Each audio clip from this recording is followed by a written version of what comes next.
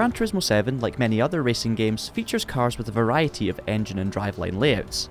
If you're new to the world of motorsport, you may not fully understand what these differences are and the impact they have on the driving experience.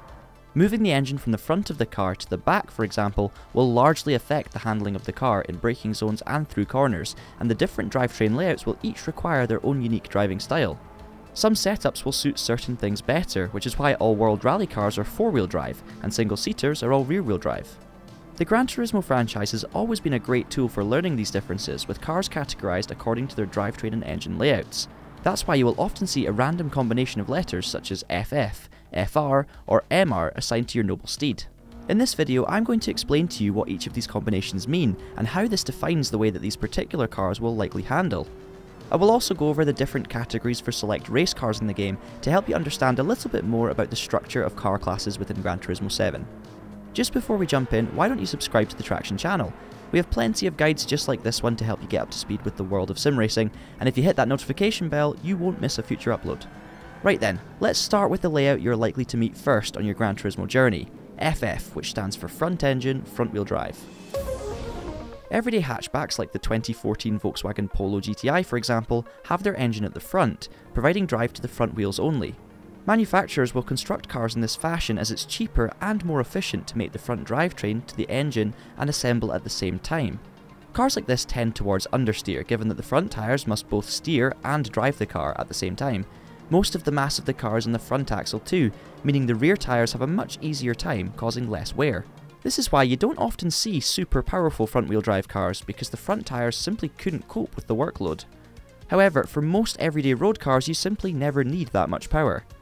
The other benefit to front-engine front-wheel drive cars is their stability. It's generally much harder to spin a front-wheel drive car than it is to spin a rear-wheel drive car, meaning that these are the perfect type of car to begin your racing or driving journey as a novice. Next up then, we have the other most common layout, FR. Sports cars such as the Nissan Fairlady or 370Z have the engine at the front, with the rear wheels providing the drive. Commonly this leads to better weight distribution and car balance compared to front-wheel drive cars. Power coming from the rear axle also increases the chance of oversteer and a more enjoyable driving experience. If sliding is your thing, then you will be a big fan of this layout, but of course, the cost to that is that it's far easier to spin.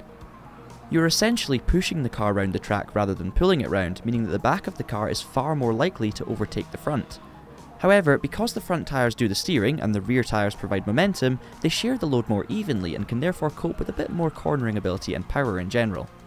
This explains why sports cars and supercars are generally rear-wheel drive instead of front-wheel drive like many more sensible road cars.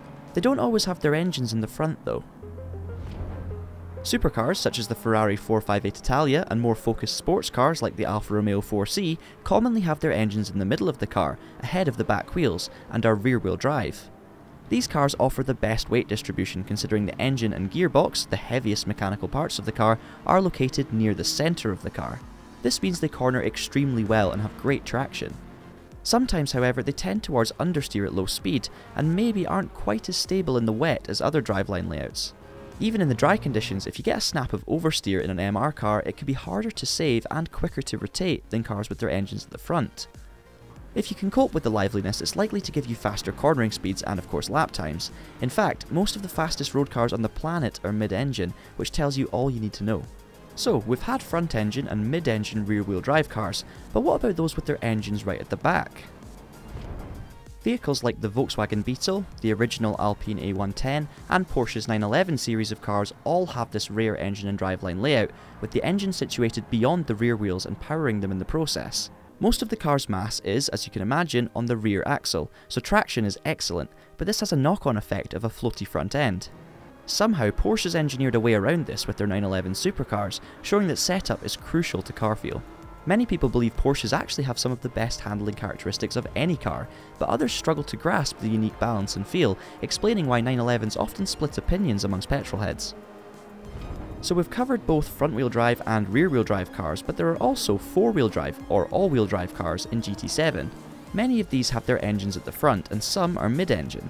Because each wheel produces power, four-wheel drive cars have tons of traction and are therefore ideally suited to wet or off-road conditions. Think rally homologation specials such as the Mitsubishi Lancer Evolution or Toyota Celica GT4. This is why nearly every modern-day rally car will use this drivetrain layout. The downsides associated with four-wheel drive on circuits are mainly the natural understeer it causes and the extra weight. Normally, in order to get positive rotation coming out of corners and therefore oversteer, you essentially need the rear of the car to be trying to overtake the front of the car, which I mentioned earlier. You get this with powerful rear-wheel drive cars, however with four-wheel drive, when you hit the accelerator, the front wheels also do the driving, so you don't get the same rotation. More grip and stability, yes, but not always lap time. Some mid-engine supercars such as the Lamborghini Huracan and the Audi R8 V10 Plus are also four-wheel drive, and you may think that four-wheel drive traction and balance combined with optimum weight distribution would be a match made in heaven. However, the negatives that I mentioned earlier, these being the extra mass and the understeer, mean these cars are viewed as less focused supercars. They are, however, a safer choice of supercar when dealing with uneven surfaces or inclement weather. Ideal for British roads then. So that's a look at the different engine and drivetrain layouts that categorise the majority of Gran Turismo 7's car list, but generally events that are grouped in this fashion are road car based. What about the other main categorisation method present in GT7? What about the various classes of racing cars? Let's take a look at these next. The entry-level category for race cars in GT7 is known as Group 4. The majority of Group 4 cars are those which would normally be classed as GT4 cars, a popular specification for worldwide GT racing. These cars are a great introduction to race-spec machinery, and the best thing about this form of motorsport is that the performance between cars is balanced. This means that any manufacturer can come along and build a GT4 version of their existing road car, be it a family-friendly hatchback or a sports car or even a supercar. In GT7, this idea is taken even further as we see a mixture of real-life GT4 cars and fantasy GT4 cars based on their road-going counterparts. It's kind of cool that you can have a fair race between a Suzuki Swift and a Bugatti Veyron. One final thing worth mentioning is that Group 4 isn't just GT4 inspired machinery. There are other cars in there which are from a different series or era, but fit in well and can be balanced appropriately with the rest of them.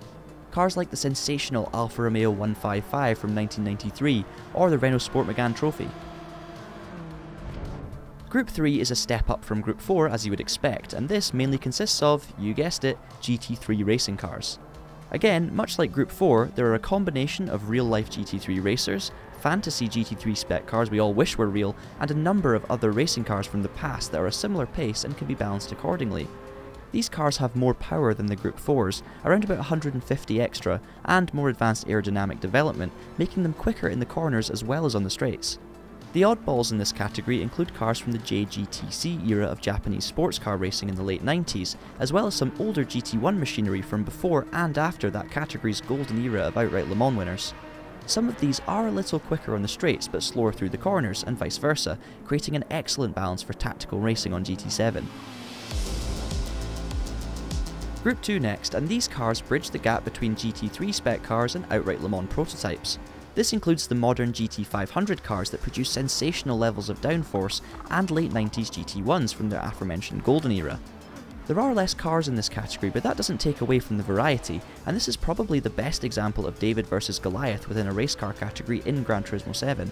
The Japanese GT500 cars are built to the same regulations as the DTM series of old, producing 650 brake horsepower from their turbocharged 2-litre engines. The downforce beats that of the GT1s, but on the straights, the brutal nature of the McLaren F1 GTR Longtail or Mercedes CLK LM will be tough to resist. It's modern technology and grip versus old school grunt and charisma. Excellent. The fastest category in GT7 is the prototype-inspired Group 1 class, consisting of recent LMP1 cars, Group C monsters, and futuristic Vision prototypes. Again, this is a great collection of cars that provide a clear battle between past, present, and future. These cars are some of the quickest on the planet behind top-tier single-seaters, and the downforce levels are mind-boggling. Again, the balance of performance is there, meaning you can either go for a visceral and powerful late 80s Group C, or pick something like an LMP1 Toyota that will run away through the corners. The modern and futuristic options often involve a hybrid element as well. The final class of race car I want to mention is Group B, which is solely for purpose-built rally cars. Rather confusingly, Group B in GT7 doesn't just mean Group B spec cars we all know and love from the 80s. They probably should have called it Group R instead. Wait, no, that just makes it GR for short. Nevertheless, Group B in Gran Turismo 7 mainly consists of modern-day rally machinery, both real and fantasy, but also includes a couple of golden oldies, such as the actual Group B Peugeot 205 T16 Evo 2 and the legendary Pikes Peak Audi Quattro. Dirt events may require a Group B car, but others will just need you to stick some dirt tyres on whatever else you want to take off and crash into a wall in. Just make sure you buy some adjustable suspension beforehand. And that's it for the different classes. There are of course other racing cars such as the single-seaters and some classic Le Mans cars, but these aren't categorised in the same way. With all of that in mind, which class of racing car is your favourite? Are you an FR fan, or MR, or even FF? Let us know DB. Subscribe to the Traxion channel for more Gran Turismo 7 guides and hit that notification bell to catch our videos as they are released. In the meantime, thank you so much for watching, keep it pinned, and have a great day.